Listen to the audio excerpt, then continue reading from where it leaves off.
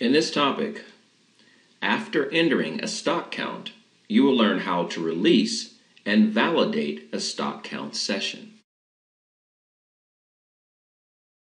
Now, after entering the stock count information from your count sheet or recording results, which is in the stock module, in the counts block, and the counts function, here you select an entry transaction which can be customized to meet your needs.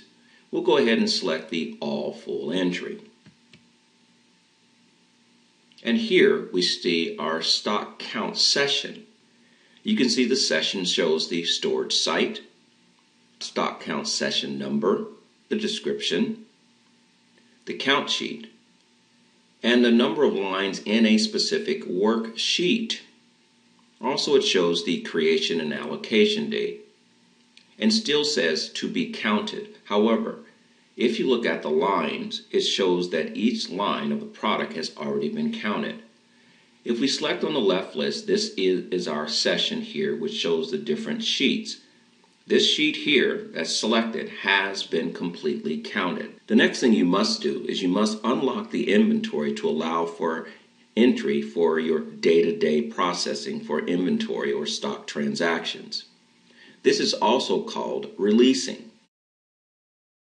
Of course, the physical count must be completed on that specific sheet so you can actually record or release from one sheet only. You can release a line individually by selecting the action icon on the line and doing unlocking. You also can unlock the complete sheet itself by selecting release in the right panel, which we will do.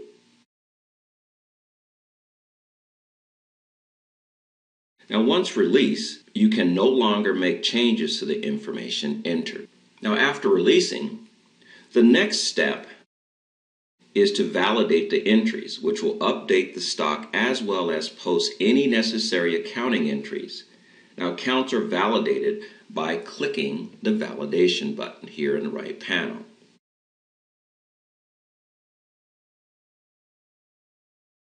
As you can see, the status for each line is changed to validated, as well as this particular sheet has changed to validated.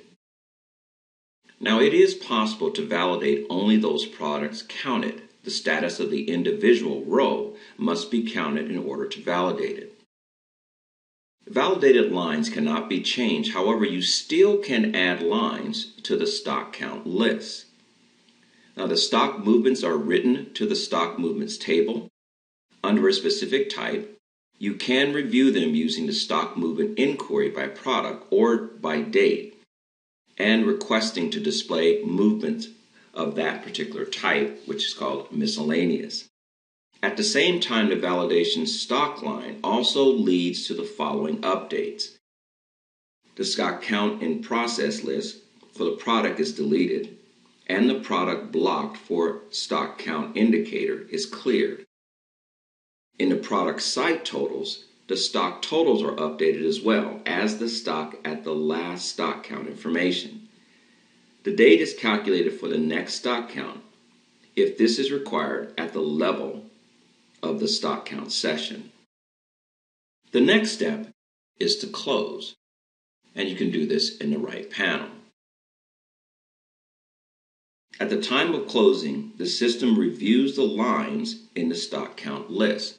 And as you can see, this particular list or sheet has changed to close. And finally, once a session is closed, you cannot add new lines. And if all the lines in the session are closed, the status session also changes to close. And this means the complete stock count session. And now you know how to release stock and validate a stock count session.